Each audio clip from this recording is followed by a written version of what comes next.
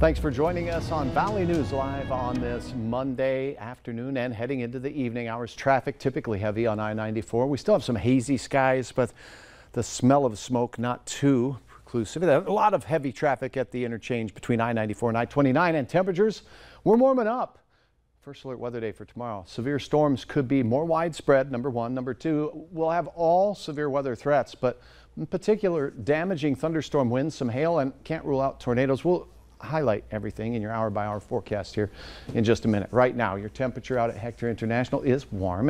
83-degree reading, 9-mile-per-hour winds gusting at times to 16 miles per hour.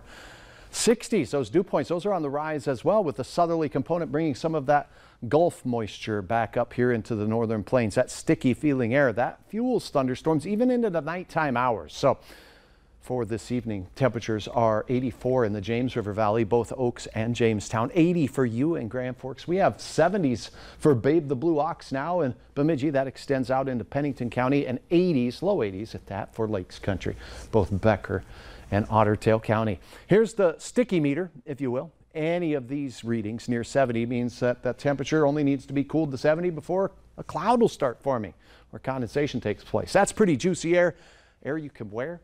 Continues across the valley. Look at this radar showing a few sprinkles across Lakes Country, but thunderstorm, just this isolated unit right there. Over the last 2 hours, count them, 1, 2. This storm has just stayed in the same spot north of Bottineau, just northwest of you in Rolla.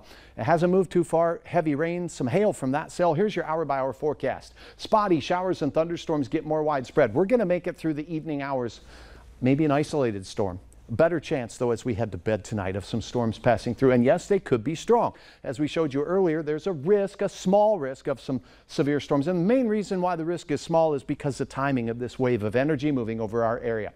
Morning showers and storms can't be ruled out, but the real activity gets fired back up. Look at what's coming out of Canada in the morning. It may not pan out like this, but this model says, yep, we better watch for a line of very windy storms. See this backward C shape? Gusty straight line winds will be midday possibility for our northern counties, and this continues to push southward.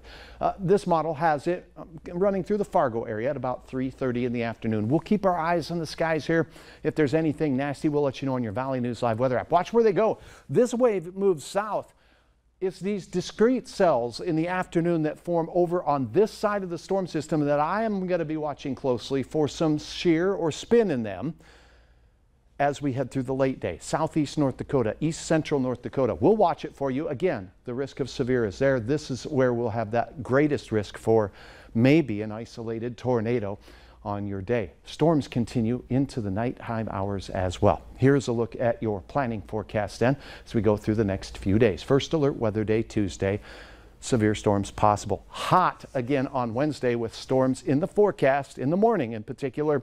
Then we cool it off, but only a pinch. Still summer-like out there, Stacy, for the first full week of August.